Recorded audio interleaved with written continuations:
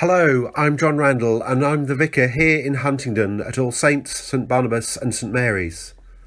Last week, my daughter and a couple of friends had a short break in Iceland. They went to see the geysers, the glaciers, the rugged landscape and whales. They had a wonderful experience of a humpback whale diving just in front of their boat. But the thing they most wanted to see was the Aurora Borealis, also known as the Northern Lights.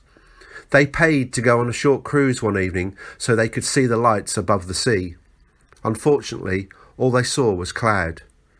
The tour operator gave them a voucher valid for 2 years for a free tour, which they cashed in the next evening, and they saw some very limited lights. The photo we were sent is mostly black with a few small smudges of green. Our daughter was disappointed that she hadn't really seen the brilliance of the lights, but she had a good holiday nonetheless. At the moment, I'm looking at a photo of the most stunning sky lit up by the Northern Lights. I can't do justice to the beauty of the photo with my words, but it's a sea of various greens, reds and purple. The whole sky is lit up by the Northern Lights. The photo was taken last weekend.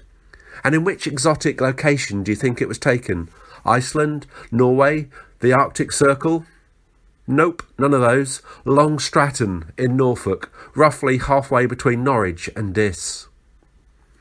You know, sometimes we see things and discover things in the most unexpected places and at a time when we least expect it. We can, as our daughter did, travel or look specifically for something and not find it, yet at the most unexpected time we discover something amazing. The Bible, and indeed the whole of human history, is full of people discovering things in the most unexpected places. Post-it notes were an accidental discovery, as was penicillin. In 1928, Alexander Fleming returned from a holiday to find mould growing on a petri dish of bacteria, and he noticed the mould seemed to be preventing the bacteria around it from growing, and so penicillin was identified. The Bible has countless stories of people encountering God when they least expect it. Mary, the mother of Jesus, certainly wasn't expecting the angel when he visited her to tell her she was pregnant with God's Son. St. Paul's conversion came about after an unexpected encounter with the risen Jesus.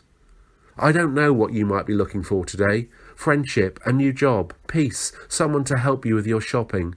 Whatever you're looking for, indeed, even if you're not really looking for anything, may I encourage us all to be open to discovering things in unexpected places.